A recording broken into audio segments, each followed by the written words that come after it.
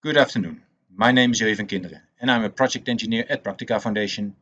Practica Foundation is a non-profit consultancy organization with a mission to strengthen the skills and tools in low and middle income countries in the areas of rural water supply, irrigation, groundwater development and sanitation.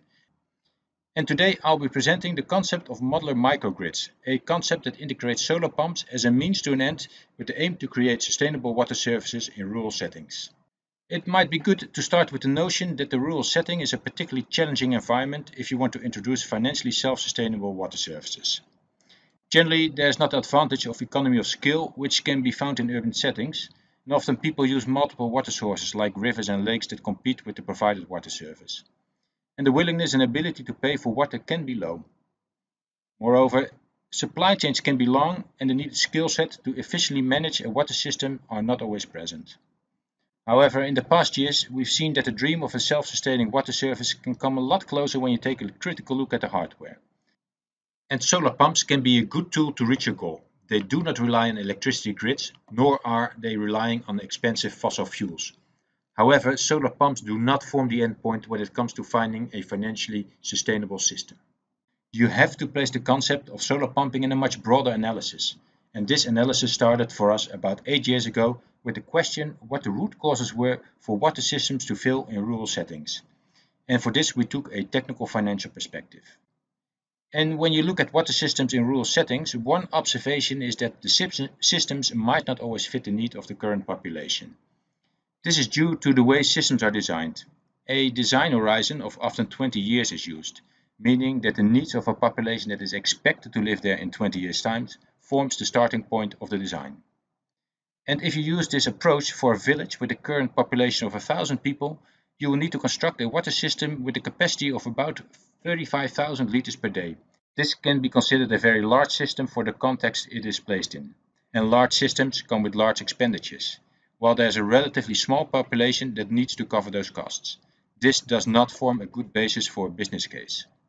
But today I'll be presenting another approach of safe water provision, a way of providing water that is based on a design founded on field measurements to ensure it fits the need.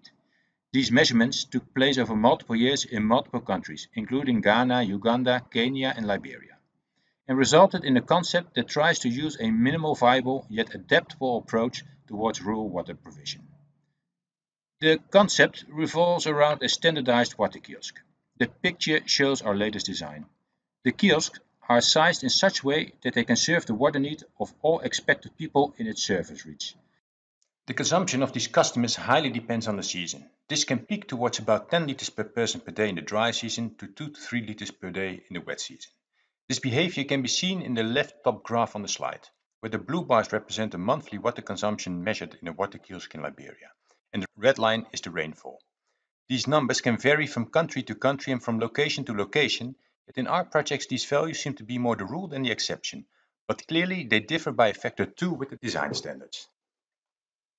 We have been able to take this minimal viable approach to the maximum by also measuring the consumption pattern of people over the day. It's a bit of a technical story, but in short, if the water production and the water consumption is pretty much similar, you do not have to store a lot of water. And when you look at the lower left graph on the slide, you can see how much water is taken in which hour of the day at that same water kiosk in Liberia. And that bell curve is pretty much similar to the production pattern of a solar pump, meaning we came to the conclusion that the needed water storage of a kiosk can be minimized, resulting in much cheaper water kiosks. These standardized kiosks can be placed in a network that is fed by a single well fitted with a solar pump. The neat thing about this technical approach is that it's possible to add or remove kiosks in this network, meaning you can use an adaptable approach for the implementation. You make a first estimate of the expected water need, implement a first minimal viable system, and then you measure your result. And then you can adjust your service if needed, thereby serving the current water need at a minimal cost while still being able to deal with future changes in demand. This is a very different approach than the static conventional approach where the layout of the system is determined in the initial design. The picture on the slide shows the layout of a system in a pilot with Project Magi in Ghana, where we used this approach to serve the water needs of a population of 1,000 people. During this pilot, we compared this approach to an approach where one single large water kiosk would have been implemented to serve the population. The pilot is running for a year and the results are promising. When you compare this modular approach containing 3 water kiosks with an approach where one single large water kiosk would have been implemented in the village, the pilot showed that the investment per kiosk in a network setting is about 50% cheaper, while the water sales of a network as a whole increases by 145% compared to a single water kiosk, creating a significant competitive financial advantage which even increases when the network increases. Although it's not part of the research done, it might be worth mentioning that this village has exactly the same size of the calculation example in the beginning of the presentation. With a conventional design approach, the village would have been likely to serve with a system with an overhead tank of about 35,000 liters. We just used 3,000 liters of storage to serve the same population. The question whether the system is financially sustainable highly depends on the management structure. With a yearly turnover of about $1,400, it's definitely not a business case in the Western definition where one can get a return on investment.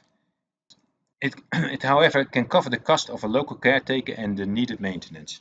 And upscaling to multiple systems in an area will create a certain scale of economy that allows a professional management structure in a private sector approach. For this private sector approach, we also recognize the importance of prepaid technology on public water points to prevent free riding. In previous projects, we used electronic prepaid technology, which proved to be very expensive, not only as an investment, but also during the operational phase. Caretakers in rural settings were not able to maintain these systems. Supply chains of expensive parts are long and form a frustrating bottleneck when the system faces downtime. In recent projects, we've been therefore experimenting with a newly developed mechanical prepaid system, which we call the token tap. The advantage of a mechanical prepaid meter is that the complexity of electronic prepaid meters is avoided, and therefore easier and cheaper to maintain. Yet sales tracking is still possible and free riding is avoided, making it a support tool that can help in the quest towards a financially sustainable water system in rural settings. Concluding that the search of a viable business case for rural water supply is challenging, but moving to a direction where we learn more and more, and are able to integrate these lessons in new designs and concepts, closing the gap between the dream of a viable business case and reality. We think that it's worth to rethink design approaches with a clear goal in mind. Use a design thinking in which operational expenditure per capita is leading to ensure implemented water systems become financially sustainable. In the end, by implementing water systems, you introduce a service in the village, and if we ensure that the service can be paid for by its customers, we'll be heading in the right direction. Solar pumps can be a very good fit in this approach. We also advise to monitor water systems during the operational phase in detail, knowing the customer behavior and see if the hardware matches the need of these customers forms invaluable data for next WASH projects. It might be worth mentioning that Practica Foundation is also working on monitoring tools in the form of digital asset management tools. Please visit our website for more information on this. On the same website, you will be able to find more information on modular building as well as the token tab.